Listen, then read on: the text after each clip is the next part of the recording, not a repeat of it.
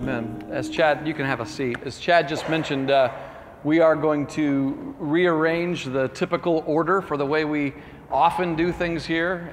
We don't have a lot of tradition, but just as any group that gathers together on a regular basis, you do tend to get into some typical ways of doing things. And way we do things is typically we'll have about a half an hour, 40 minutes of worship and song, and then teaching of the word, and then response and communion.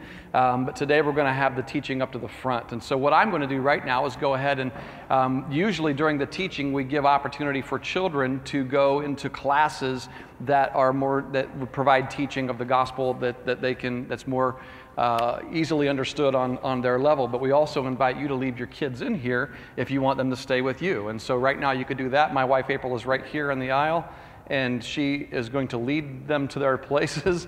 And additionally, we're going to remind you of this at the end of the service today by way of announcement, but there is going to be a clipboard being passed around, and if that comes to you, if it doesn't come to you, it will be out here on the table later, or maybe we'll put it up here on the stage or something. But that is for next Saturday, our church-wide, it's also open to anybody you want to bring with you, party that we just fall party. This fall weather is awesome. We rent out the church camp that's down in, that is Meigs County, isn't it? It's right on the edge of the line between Meigs and Athens, right at the same exit as the Fur Peace Ranch there. There's a church camp right before you get to the Fur Peace Ranch, and it's the Ohio Valley Christian Assembly.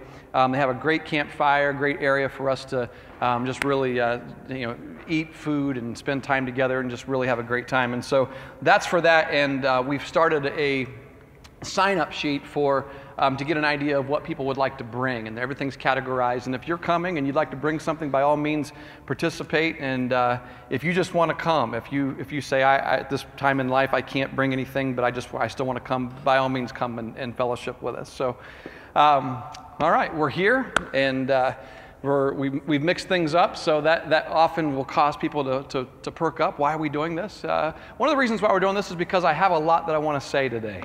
And I'm not going to talk until 12 o'clock, so you don't have to worry about that. But particularly, not only do I have a lot to say, but I have some weighty things that I want to talk about, some heavy things that I think it would be beneficial for us to have a little more time at the end of our gathering together today to ponder and contemplate the word of the Lord today, and to be able to pray and just seek the Holy Spirit's extended guidance to each of us personally at the end. And so that's what we're going to do. And so what we typically do at the end of the teaching time is we have a time of worship, but often that's one or two songs. Today it's going to be more than that. It's going to be an extended time of worship. And so at any time during that time of worship, you notice we have communion up here on both sides of the stage. We invite anyone who is a Christian. It means you're a member of the universal church of Christ, of Christ's body. We invite you to participate with all of those here that are also members here in communion with us. And you're freely welcome to participate in the remembrance of the very reason why we gather together, which is to celebrate the fact that we have received redemption, we have received forgiveness and grace through the death of Jesus Christ on the cross and his resurrection. We now have fellowship with God. And so we celebrate that together through taking of bread and juice. And then members of this church bring offerings during that time. And if you're not a member of this church, don't bring an offering. I'll just say it that way. So if you really want to, you can, but that's not something that we pressure you to do. Perhaps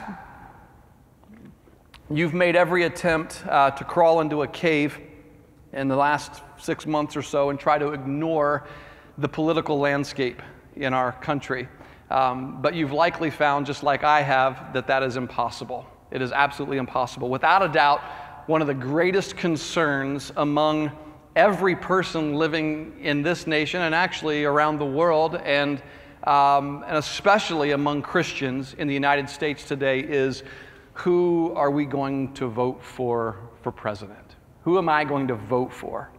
And maybe some Christians are frustrated that God hasn't lined up the candidates that they had hoped for. And so we're now left with basically evil versus evil, and we have to choose the lesser of the two. Some people are laughing at our nation. and wondering, wow, is this the best America has to offer? And knowing that talking politics has the potential to cause such a firestorm in the church, I've thought about just avoiding this topic altogether, and I've really tried in my own heart of hearts, in my own mind and preparation, to just try to avoid it. But this week I became really convicted with the notion that as a leader and a pastor and a shepherd of people, it is my role and responsibility to help you wade through this mess. You shouldn't have to wander alone. I understand that. And with no guiding principles from your church family. And so this morning, by God's grace and asking for His grace, we're going to talk about the presidential election and the sovereignty of God. Let's pray before we do that, okay?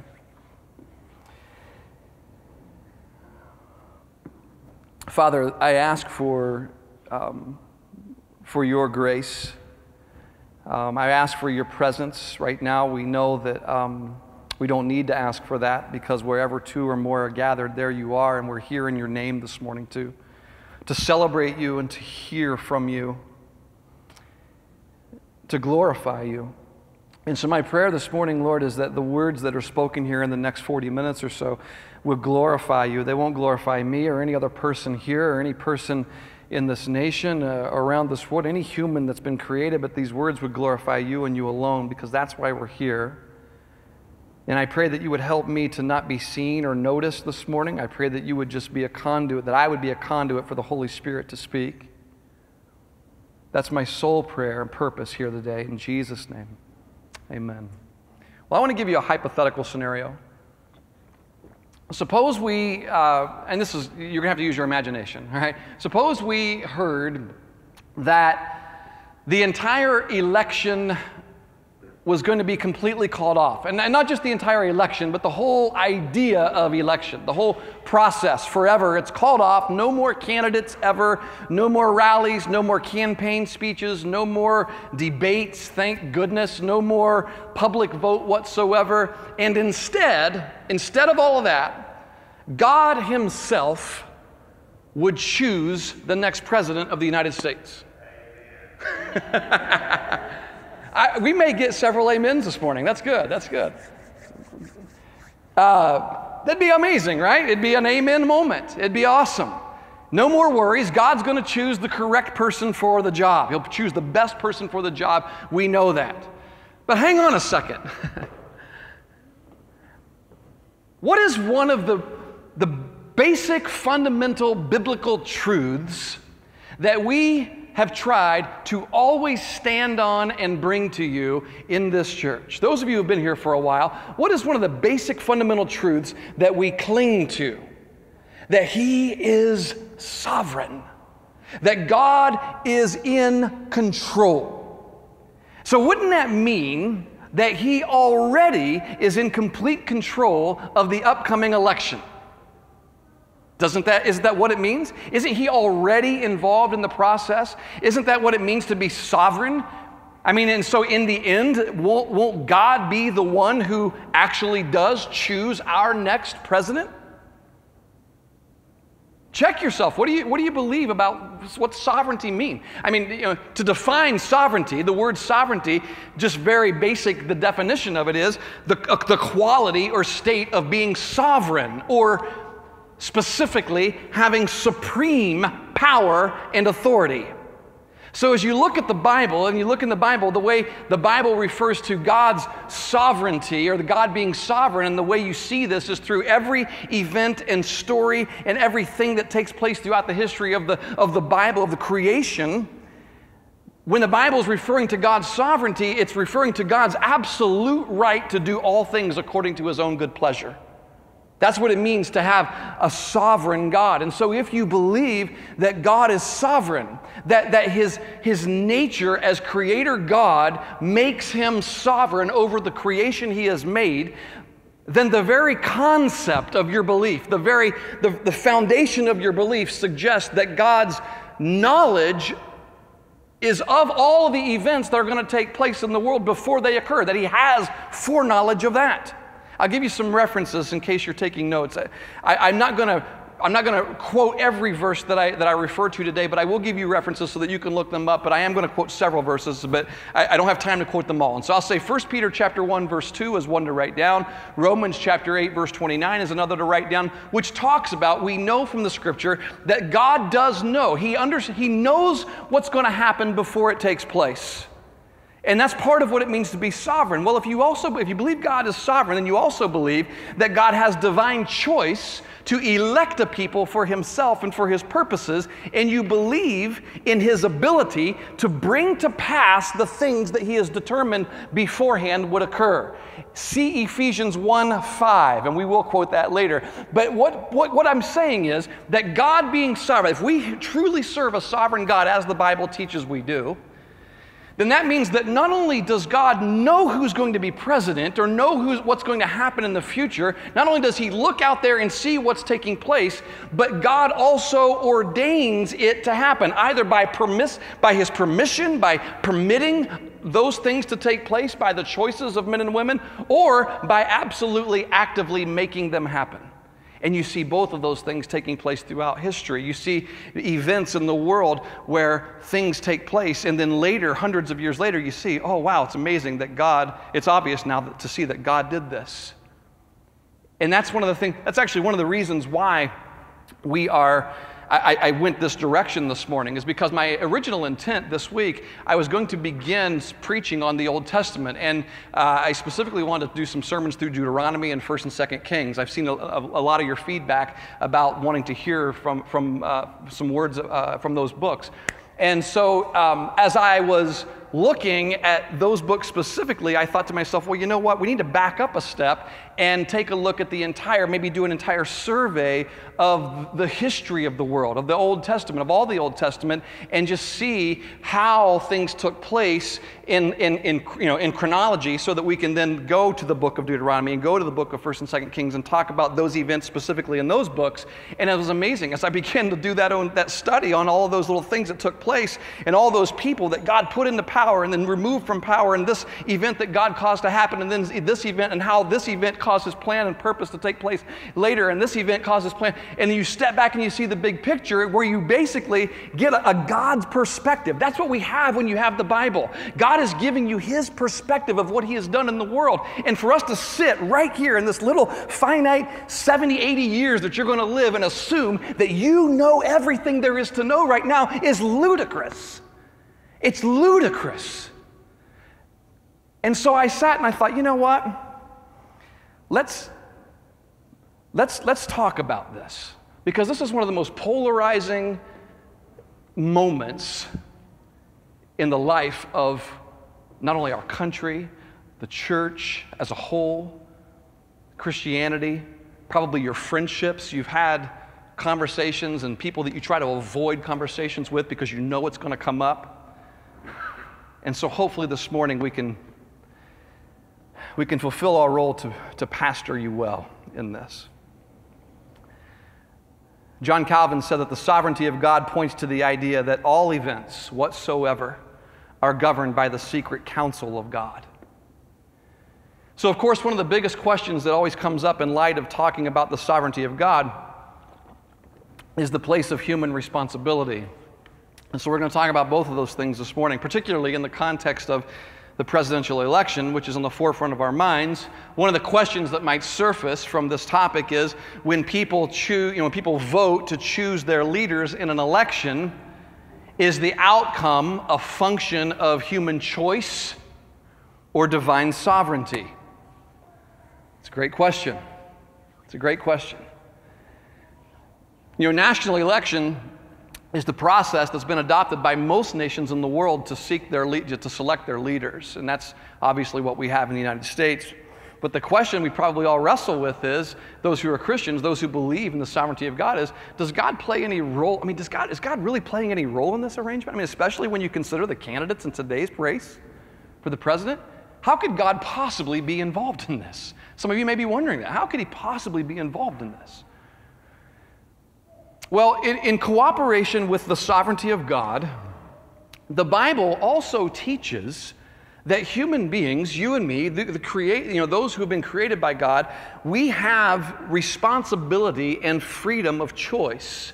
That individually we can make choice. Now I want you to notice that I said in cooperation with the sovereignty of God. This is not a juxtaposition. I'm not going to contrast the two because in some mysterious, amazing way, these two things do fit together. And that's the beauty of it. You have choices that you have made, and you've made them freely. I mean, you made your own decisions this morning about whether or not you would roll out of bed or hit the snooze button. Nobody forced you to do that. No one was there taking your hand and saying, hit the snooze, or get yourself, I mean, maybe somebody was kicking you out of bed, but you made your own choice. You made the decision of what you would wear today. You made your own decisions of how many cups of coffee you would have. You made your own choice of having that third no-bake cookie, right? You make choices, and you know you do. And so it's hard for us to sometimes think about absolute sovereignty and control when I know that I am choosing things freely. And I want to tell you, the reason why you have those choices is because according to the very first book of the Bible, Genesis 1, 26 and 27, it says, you were made in the image of God. And that word image can also be translated likeness, which means that there's a similarity there, that it conveys the idea of being similar to, which means that there are some attributes that you have. This is amazing. Think about the grace of God in doing this. There are some attributes that you have that God has decided that He would give you, such as decision-making, and He gave them to you because He made you in His image. Therefore, that is a huge responsibility, because every decision we make, we are to make them to honor God. We are to be God-honoring in every decision you make, every choice you make. And we ought to think that way. You mean about what I should wear? Yeah, we ought to think that way. About the third no-bake? Yes. Ask Him about everything. Be mindful of God in everything you do. That's what it means to be God-honoring. And so as far as national elections are concerned, we exercise this power, of this attribute of power of making decisions by selecting candidates to vote for. Nevertheless, the Bible also clearly teaches how the choices and actions of human men and women result in the fulfillment of the will and purposes of God, thereby demonstrating His sovereignty in all the affairs of men and women. The Old Testament is full of these kinds of historical evidences of this, these events that took place. One of the stories that I looked at this week was the story of Nebuchadnezzar. And really, you look at King Nebuchadnezzar, this clearly points to the sovereignty of God in the affairs of men. Nebuchadnezzar was the king of Babylon, and after being restored to the throne, after a series of events, he loses his senses and pretty much becomes like a wild animal for 7 years. And then he declares this in Daniel 4, 34 and 35. This is Nebuchadnezzar. I blessed the Most High, and praised and honored Him who lives forever. For His dominion is an everlasting dominion, and His kingdom endures from generation to generation. All the inhabitants of the earth are accounted as nothing, and He does according to His will among the host of heaven and among the inhabitants of the earth, and none can stay His hand or say to Him, what have you done? Now, concerning the revelation of what was going to come to the king, Daniel, the prophet, said this previous to Nebuchadnezzar's words in Daniel 4:17. This is what Daniel said concerning Nebuchadnezzar. He said, the sentence is by the decree of the watchers, the decision by the word of the holy ones, to the end that the living may know that the Most High rules the kingdom of men and gives it to whom He will, and sets over it the lowliest of men. Another example of the sovereign reign of God in the political realm, in the political matters of the history of the world, is how He caused the fulfillment of the prophecy that Jesus Christ would be born in Bethlehem of Judah. In Micah 5:2, it says that the Messiah would be born in Bethlehem. And through the enactment of a decree by Augustus Caesar for a census, it was this decree by a secular, godless monarch that compelled Joseph to take his pregnant wife Mary from Galilee, where they lived, to Bethlehem in Judea, where Jesus was born according to the will of God. And that story is found in Luke 2 that we're probably more familiar with because we hear it every Christmas. So when you read the Bible, it's truly amazing. When you read the Bible, the only conclusion you can come to is that the Lord God is sovereign and He steers the affairs of men to accomplish His own purposes. The reason I say step back for a moment, that's the reason why we're not just jumping in and looking at a singular story in Deuteronomy and then another individual story in 1 Kings and 2 Kings. It's because we need to step back and see. It's so easy to sit in a moment and say, what is happening in this moment suggests that God has left us, that God has no control over what's taking place, that God is not concerned. God could not possibly put this person into power, or God could not possibly use this person. But when you step back and you look from Genesis to Revelation, you see story after story of this corrupt, evil person that God has risen to power and said, I'm going to use you to do this, and it's going to accomplish my will. And the people living in that day during that time are going, what on earth is God doing? And yet God is in control. And sometimes it takes always it takes incredible faith to be able to declare that. It doesn't matter, we don't often have, we rarely have the explanation for what He's doing. We rarely have the understanding or the capacity to reason why He often does what He does and how He is going to use certain events to accomplish His will. But hear this now, our limited understanding, our doubt, our complete obliviousness does not remove the reality of His sovereignty.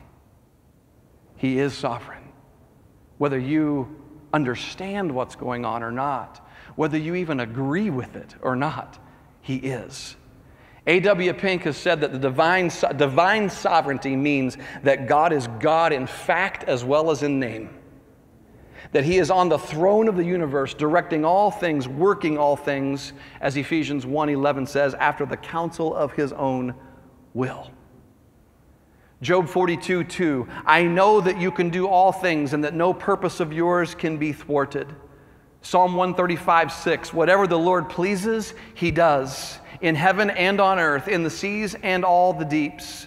2 Kings 19:25, have you not heard that I determined it long ago? This is God speaking. I planned from days of old what I now bring to pass.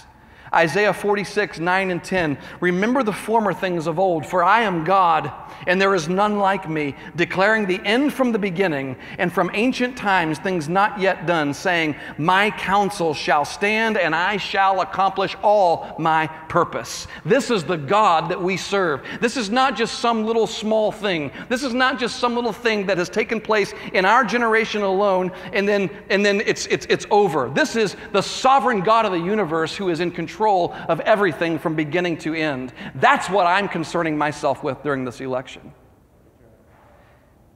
And it's what we should be concerning ourselves with every day of our lives.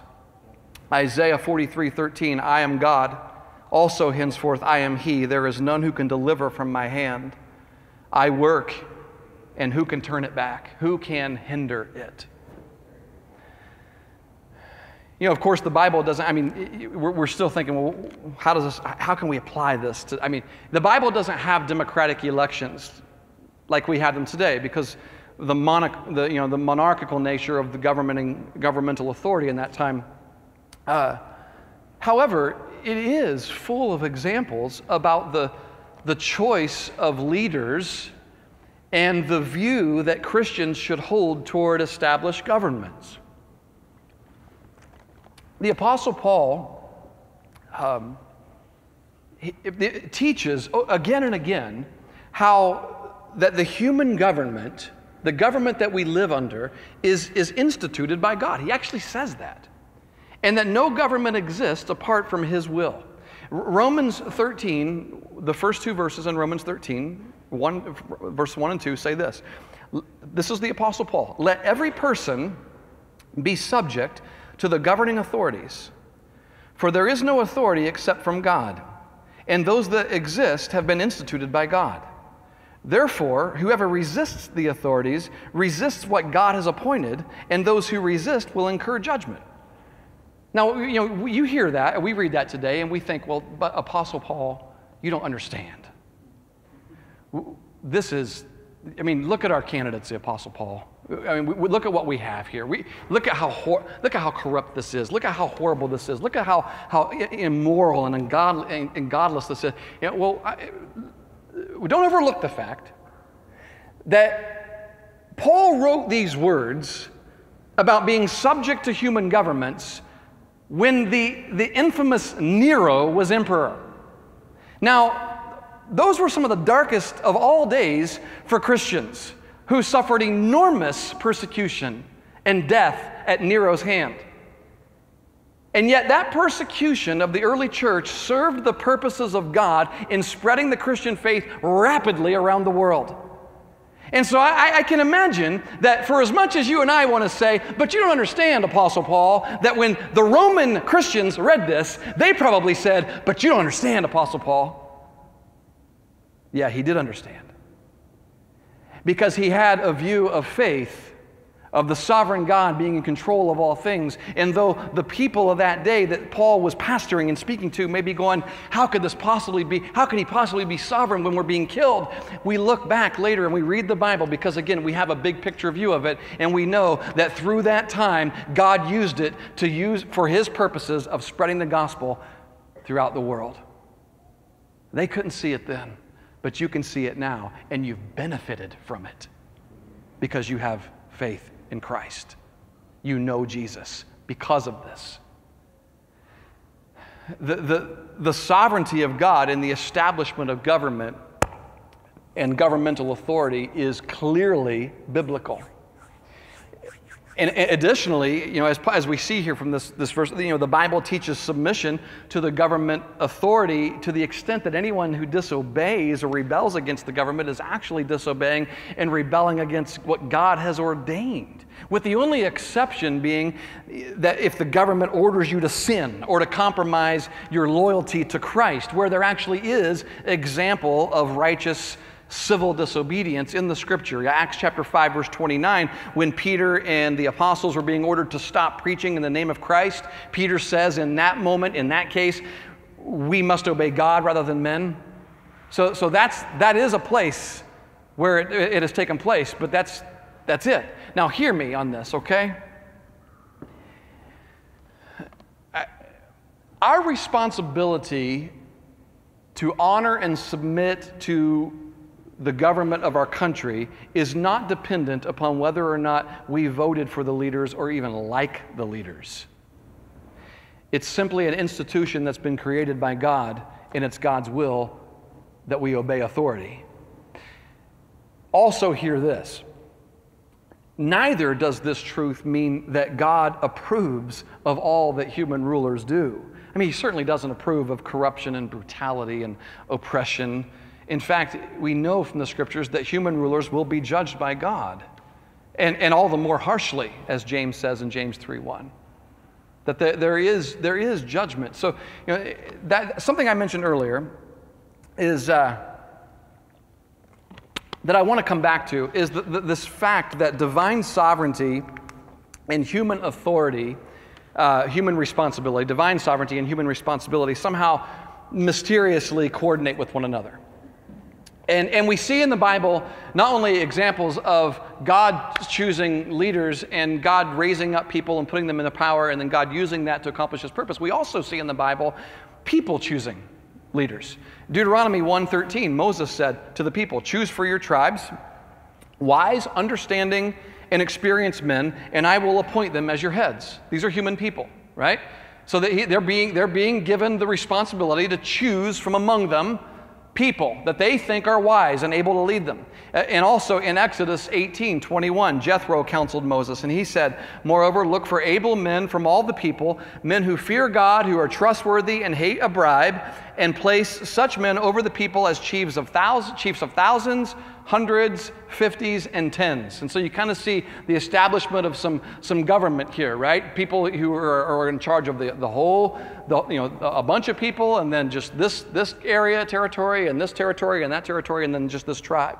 And you see that those who have been given the authority to make those choices are human beings.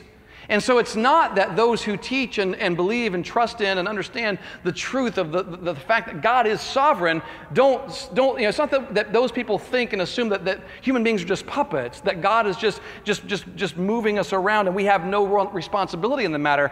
Even John Calvin once commented on those verses here in light of political elections, and he said this: "Hereby it is shown to us that when we have to elect men to hold public office, we must choose them with discretion and not take on the fly those who thrust themselves in first.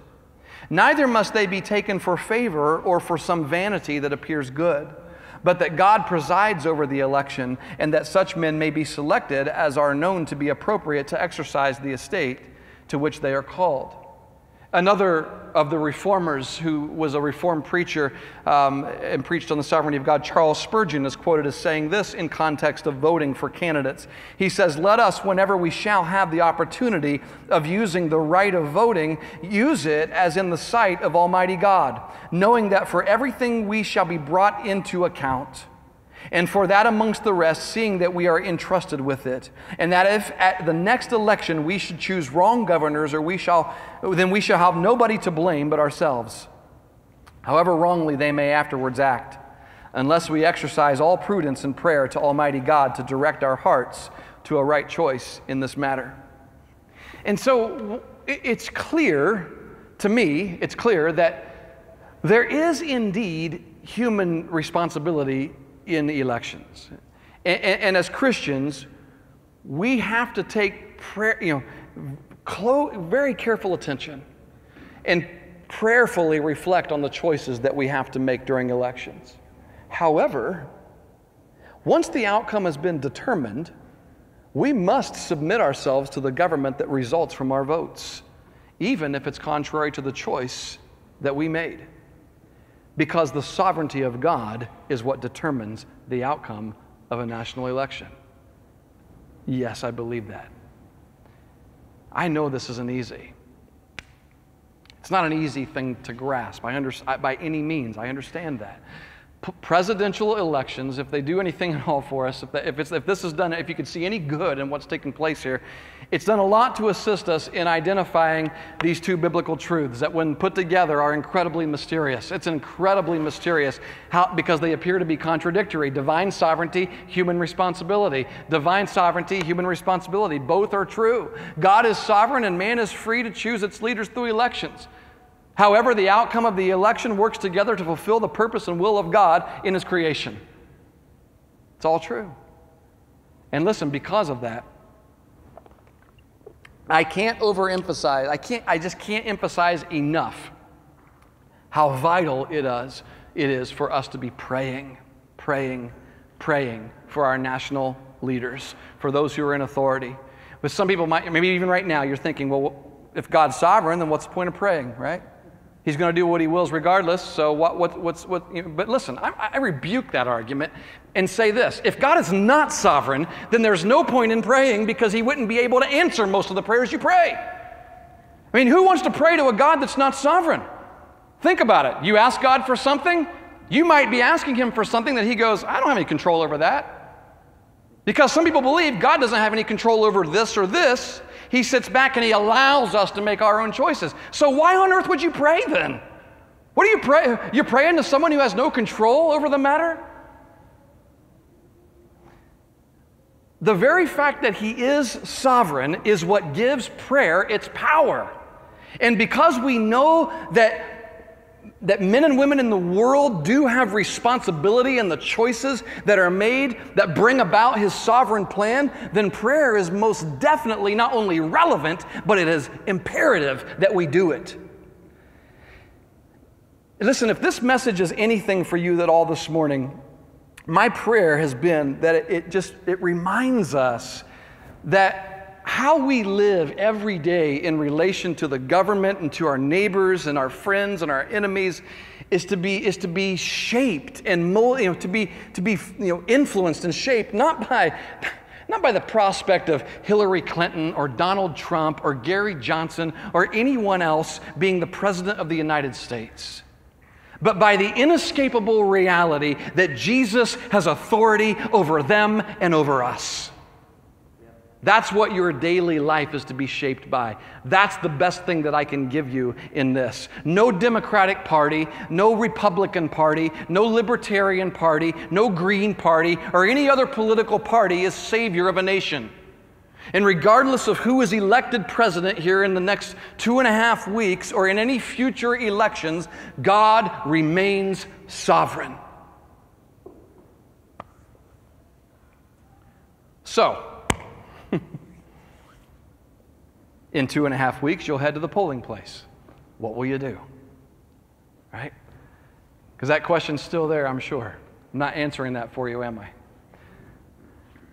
Well, you're going to stand there. You're going to look, right? And although there are some outliers and write-in possibilities, right? Essentially and unfortunately, there are two main candidates running for office, and only one of them is going to win. And none of the candidates, none of them carry a true Christian message or fully embrace a biblical Christian values that you embrace. And you know what? That's normal when it comes to to secular events like national elections. We shouldn't expect anything different.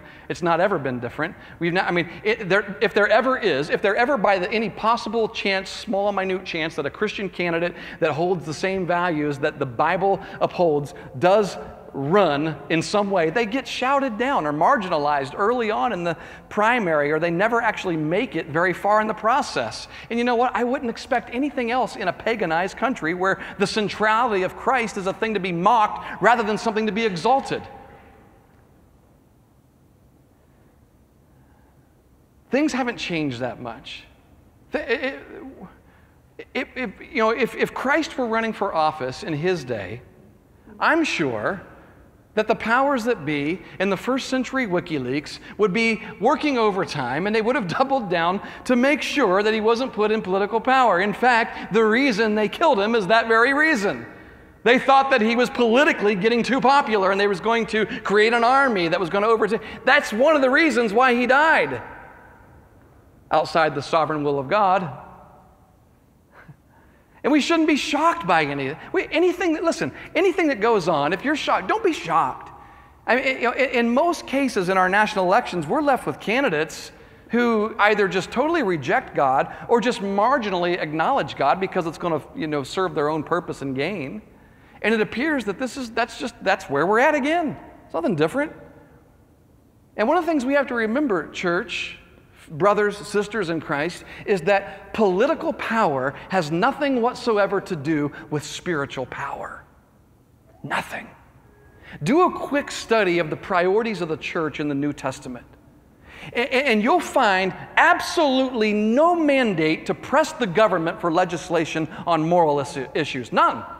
You'll find, in fact, what you'll see is that the maneuvering for political influence is one of the very strategies that Jesus named as worldly methods and something that ought not characterize the leadership of his kingdom. Christ said that his kingdom is permanently set apart from every other earthly dominion, and the reason why is because his kingdom is not advanced by the kind of political strategies that depend on the implementation of human authority, but his kingdom is advanced by humble service of his people. And that's the kingdom that you're a citizen in, you who are a believer in Jesus.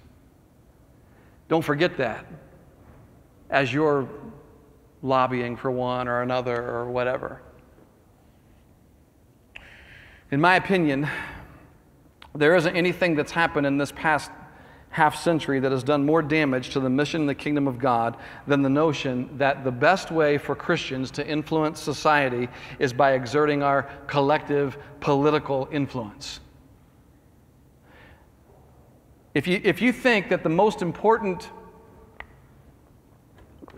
answer to the evils of our society is a legislative solution, Or if you imagine that political activism is the most effective way for the church to influence culture, or if you suppose that the church is going to win the world for Christ by lobbying in the halls of Congress or rallying Christians to vote for this or that type of candidate or legislation, then both your trust and your priorities are misplaced.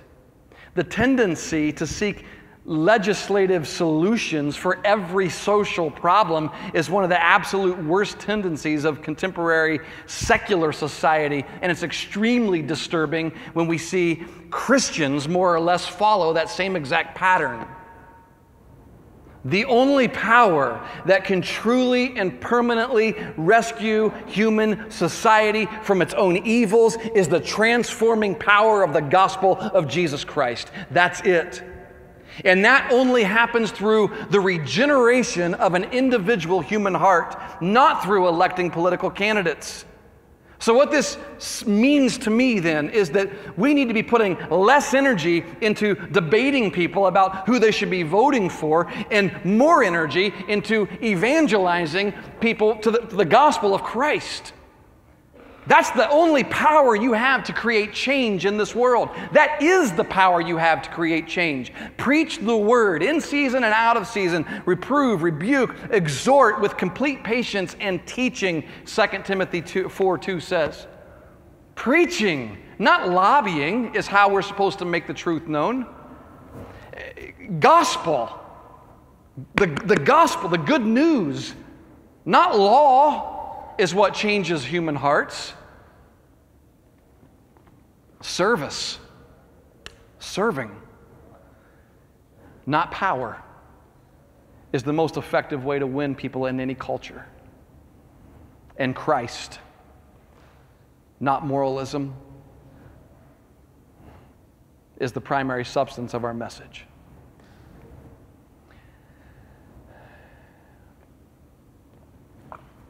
I want to show you one more section of Scripture here. In 1 Corinthians chapter 2, the Apostle Paul does something in this chapter that is, I think, very relevant. He contrasts the biblical strategy for how to change the world with every other kind of strategy in 1 Corinthians chapter 2. And especially the kinds of strategies that try to win people by impressing them or entertaining them or seeking to gain their respect or admiration. And the biblical strategy is really plain and simple and straightforward. You simply proclaim the truth as clearly as possible and you call people to repentance. That's the biblical strategy for changing the world. Everything else, Paul says, everything else is wasted effort. It's even counterproductive. And listen to how he outlines this. It's verses 2 through 5 in 1 Corinthians chapter 2. He says, "When I came to you, brothers, I did not come proclaiming to you the testimony of God with lofty speech or wisdom. For I decided to know nothing among you except Jesus Christ and Him crucified. And I was with you in weakness and in fear and much trembling, and my speech and my message were not in plausible words of wisdom, but in demonstration of the Spirit and of power." Now listen, "so that your faith might not rest in the wisdom of men, but in the power of God." And then he says in verse 8, "None of the rulers of this age understood this, for if they had, they would not have crucified the Lord of glory." Now the Apostle Paul was proclaiming a truth here that is incompatible with the political machine in this world. And he said it as emphatically as he possibly could. Likewise, my preaching here this morning, or any morning really, is not an attempt to comfort you with good moral advice. That's not what we do. It's not what we're here to do. It's not what we've been called to do. Those words, the words of the wisdom of men, does nothing to strengthen your faith. It does nothing. Only the power of God through the constant reminder of the gospel of Jesus Christ is what has power to strengthen your faith and to comfort you in the troubled time that we find ourselves thrust into politically. There is no true comfort in the wisdom of men. And so I'm convinced that the best possible thing that I can do in helping you, our church, through this election process is to preach the gospel of God and His sovereignty. Our theological perspective, what we believe about God, is always going to, and how He relates to government, it's always going to agree and yield to the truth of His supreme sovereignty as creator of the universe. He is the sole owner of creation, and we are residents in His kingdom. And as a good and sovereign God who owns all of the entirety of of eternity, He is, from the smallest of creatures to the largest of His creatures, He is worthy of supreme love and glory and honor in all that we do. And any time that we don't accomplish this first and greatest commandment that we've been given, what we do is we place our own importance above the importance of God the Creator. Now, how is this relevant? How does this apply to the election of a president? Think of this as you consider your vote. Think of this. Our right to vote may be considered a mundane right, but it is, like anything else, a privilege from the sovereign God. And considering that we have been granted this privilege, what do we do with it? Do you use it to advance your own interests? A biblical perspective would suggest that your vote, just as in everything you do, should be used to glorify God. Now, I don't mean that the candidate that you select should be the one most capable of glorifying God. That may never be the case. But what I mean is that the motivation that you have, the motivation of selecting a candidate, should be made from a man or a woman who loves God with all your heart, mind, and strength. And from that absolute and God-centered love, you then subsequently love your neighbor as yourself. And if your vote is for selfish reasons, or reasons that elevate creation or creature over the Creator, then it is not, by definition, bringing glory to God, but rather glory to yourself first. So the question you have to ask yourself as you prayerfully consider your vote is this: do I believe a vote for any of the presidential candidates can satisfy the requirement to love God and neighbor absolutely?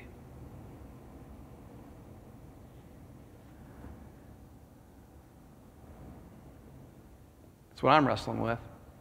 And that's all I have to say. That's all I can give you. Let me say one more thing. Where's the band at? You guys, come on back.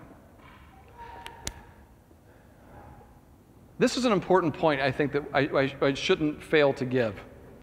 There have been times God's plan may at times include ungodly leaders. Something that you may be wrestling with is why God allows certain leaders to rise to power. Leaders that have unbiblical goals, or even leaders who are completely against God or motivated by evil rather than by good. And again, in our limited understanding, we don't have all the answers. You might not see the big picture. But the Bible does assure us that God has a plan and a purpose for all things. Ephesians 1:11, remember we quoted that earlier? In Him we have obtained an inheritance, having been predestined according to the purpose of Him who works all things according to the counsel of His will. And there are examples of this, as I mentioned, throughout the Old Testament. And other examples, Isaiah 45:1 and through 3, where you see, about Cyrus, the pagan Persian king that God appointed to, and God had granted him great power. And oddly enough, God moved Cyrus to free the Jews from captivity in Babylon, and even financed their efforts to rebuild the temple in Jerusalem. You see that in 2 Chronicles.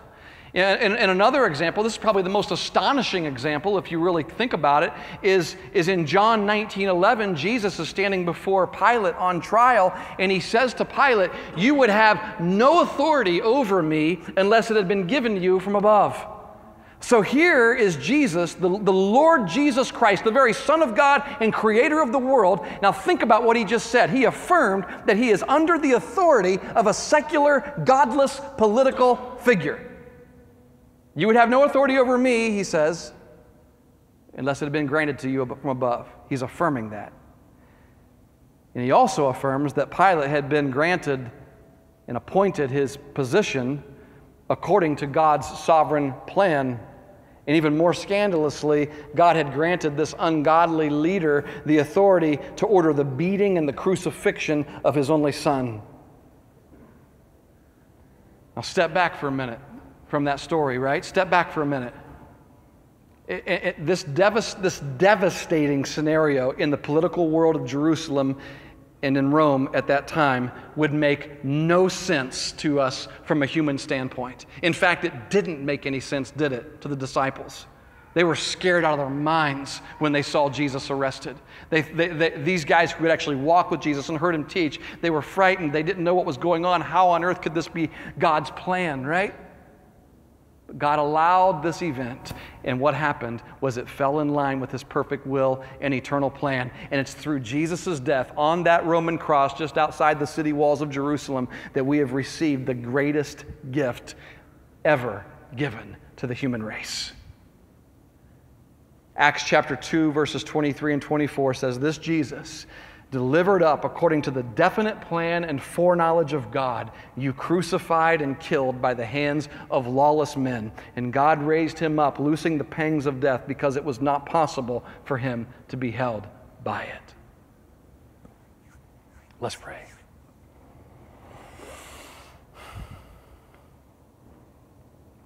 And God, we need you. More than ever, we need you. Forgive us for our lack of faith.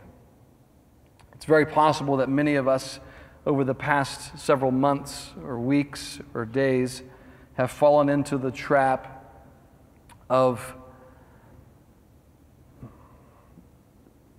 acting just like the world, speaking just like the world, looking at the political landscape and finding ourselves in conversations that disparage another person. Creations of you that you've made, people. Lord, may our influence, may our testimony, may our witness be one that is God-centered, Christ-exalting,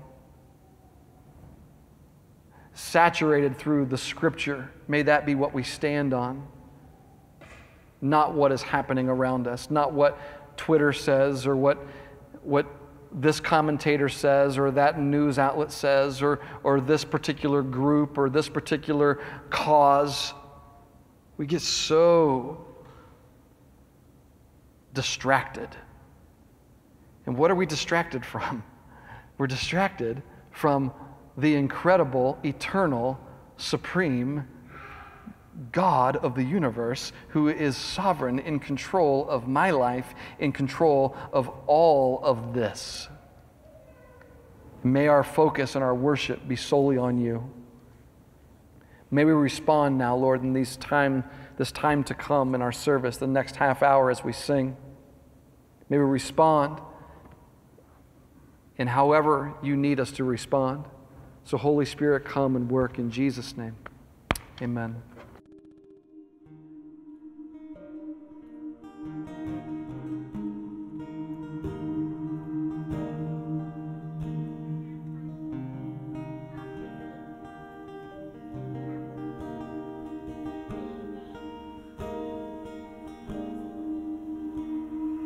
Jesus, feeder of my hungry soul, you carry me out of the trial. I love when I hear